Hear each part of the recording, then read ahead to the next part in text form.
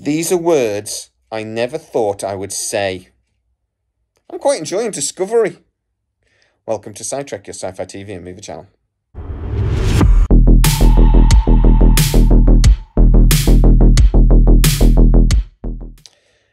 So, Star Trek Discovery. It's got its last season. We've had 3 episodes. And I've actually enjoyed all 3. I know, I'm as surprised as you are. I have always been a Trekkie. I was a Trekkie from when I first fell in love with Star Trek The Next Generation. I was a complete geek for that series. I loved Deep Space Nine, probably my favourite season, to be honest. Series, I should say. And then I geeked over Voyager. I liked Enterprise. I was most excited about Enterprise, actually, because I thought Scott Bakula was going to be just the best captain. And he was, to be honest. He was a brilliant captain. But the series never quite hit the nail on the head. It was not quite as good as it should have been.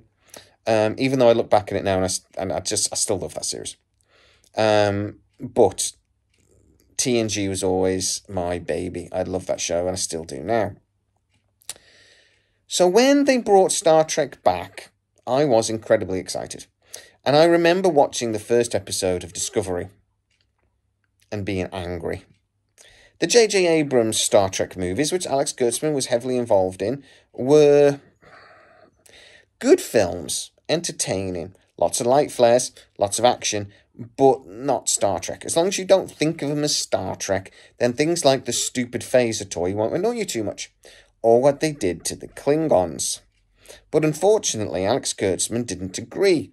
He obviously loved what he'd done with the J.J. Abrams movies and decided to bring a lot of that through into his new baby, Star Trek Discovery.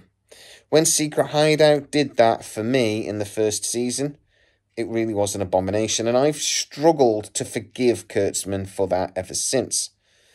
So, what was it I really hated? Well, mostly the Klingons, I will be honest with you. The Klingon War, as well, is a part of Star Trek lore that is, there were whispers about it between us Trekkies. And the fact that we were going to see that conflict was something that I was incredibly excited about. They did it so badly that it was almost painful to watch. The Discovery herself is an ugly damn ship, and she still is. Even when they did her up in the third one, she's still ugly. The Klingon ships were horrendous. The makeup for the Klingons made them look like creepy plasticine models. They changed the culture of the Klingons a fair bit, and that was kind of embarrassing. It was badly written, badly presented, but it was pretty. It's a pretty series. All of the Star Treks are pretty. So yeah, the first season of Star Trek Discovery is almost unforgivable. And I can understand why it angered so many, particularly of us older Trekkies. Now, Star Trek Discovery has generated a new, younger audience, and that's great. Always good when we bring in new sci-fi fans. But us older fans, we're a little confused. And the first season really made a lot of us quite angry. But then we got the second season and we saw the Enterprise. Now, I've always said that this was a plan the whole time, that Strange New Worlds was always in the back of Kurtzman's mind. When they brought in Pike, etc., it really was as a season-long advert for what was going to come. Now, Paramount and Secret Hideout did this nonsense storyline that was that, it's the fans, we've done it, we've brought in Strange New Worlds because you fans demanded it. It's not true. They're going to say the same thing when Legacy gets made, and that's not true either. But the second season with Pike, etc., was almost an improvement. But I'll be honest with you, I really struggled to get through the series. I watched the first season of Star Trek Discovery, and I wanted to injure myself quite a lot after most episodes. The second season, I nearly didn't get through. Oh, I forgot I mentioned the Tawny Guard thing. What was it called? The big monster thing that's actually one of those little extremophiles. that they used to drive the spore drive. I hated that as well. God, don't even get me started on the spore drive.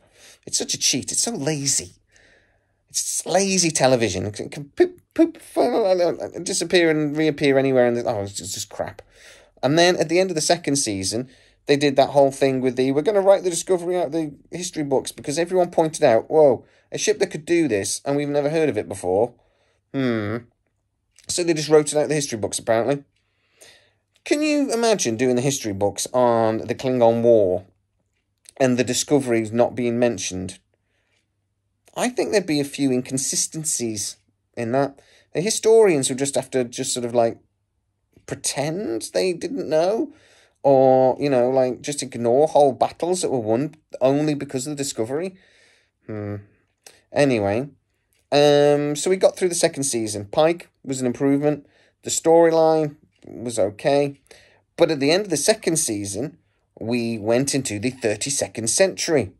Now, again, I was like, didn't really enjoy the second season, but going into the future, they'll stop stepping on canon, and we'll get to see some new starships. This is interesting. I'll give it a go.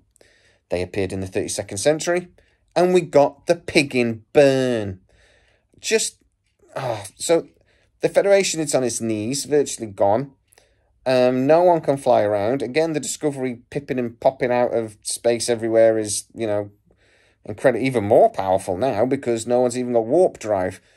So, I didn't actually watch all of the third season, I'll be honest. I tried. I couldn't. I think I watched the finale just to see how it all ended. But I only think I watched about half that season. So season 4 came along. There was some big gravitational anomaly thing. And I will be honest with you, even to this day, I've not been able to watch all of season 4 of Star Trek Discovery. I have not even watched the finale. I hated it. It was crap. Empress Giorgio, which was the best bit of season 3, left.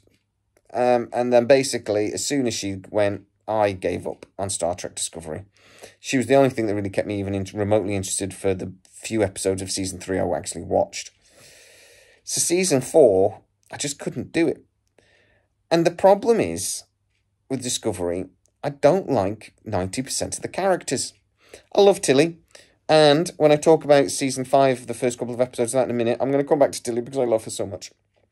Michael Burnham, how is that woman not in prison? I don't quite get it. And she's, even though she's a lovely actress and she's got a lovely smile, I love her whole face smiles, it's lovely. Every time she says, let's fly, I just want to throw up. It's just ridiculous. I like Saru, and I feel sorry for the actor, poor guy.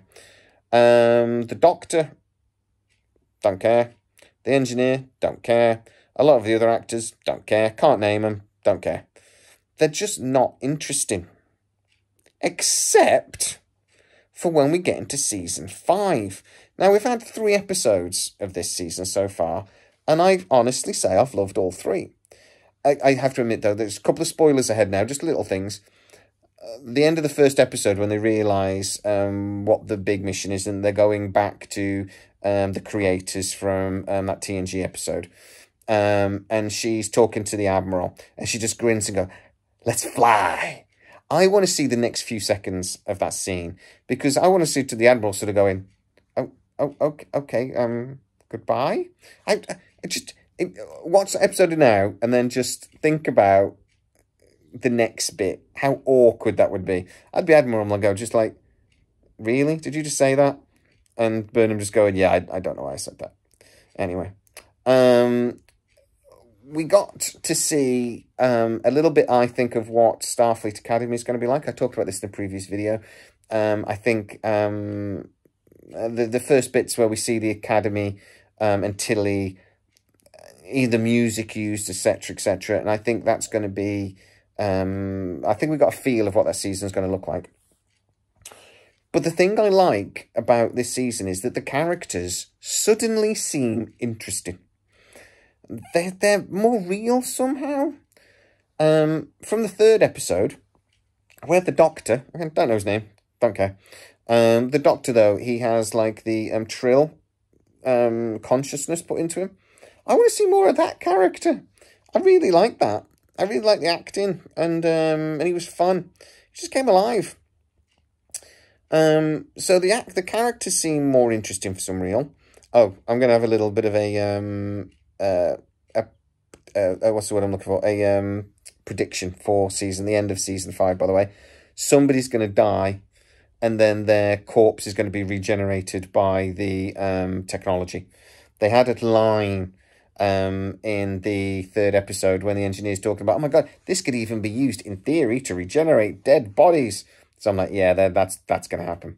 Burnham or Saru or somebody, I think it's going to be Saru, is going to get killed and they're going to get regenerated by the technology. So mark my words, that's going to happen. That's so going to happen.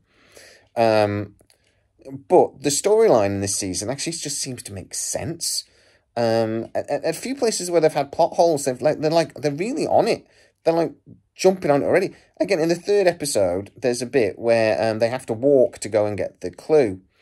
And they sort of go, the captain sort of says, look, why don't you just tell us where it is now instead of all these puzzles?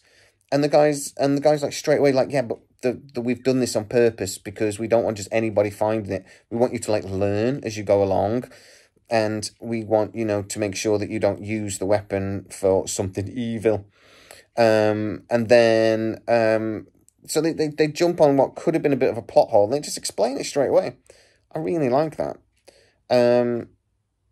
I really like visually, I think Star Trek Discovery has always been nice, but this time it seems to be more focused and that it's visually really nice, but in a way that, again, makes sense. I still hate the Spore Drive, but they just don't mention it too much. I'm really glad the Federation decided to go with the different technologies, so now everyone's getting Spore Drives as well, because it's just it's just lazy and cheating as far as I'm concerned. But yeah, if you've always hated Star Trek Discovery and you fancy giving the last season a go, I would actually suggest you do, because it's actually quite good. Now, we've still got 7 episodes for them to ruin it, like they did in Picard, season 1 and 2, but so far, there's no signs of it. And I actually think this might be a really nice final hurrah for a series I've always hated. Star Trek Discovery might go out on a bang, and I kind of hope it does. But guys, what do you think? Get to the comments. Have you watched the first 3 episodes of Discovery? Are you enjoying it? Have you maybe not watched other seasons or not enjoyed other seasons as much, but willing to give this a go? Get into the comments and tell me exactly what you think. If you are new to the channel, please like, subscribe, hit that bell notification. It really helps us out and you'll never miss any of our new videos. Also, you can go to patreon.com/SideTrek, where most of our new videos do premiere first, and you get to see them without the adverts, you lucky bunnies. As always, please stay safe, and I'll see you next time.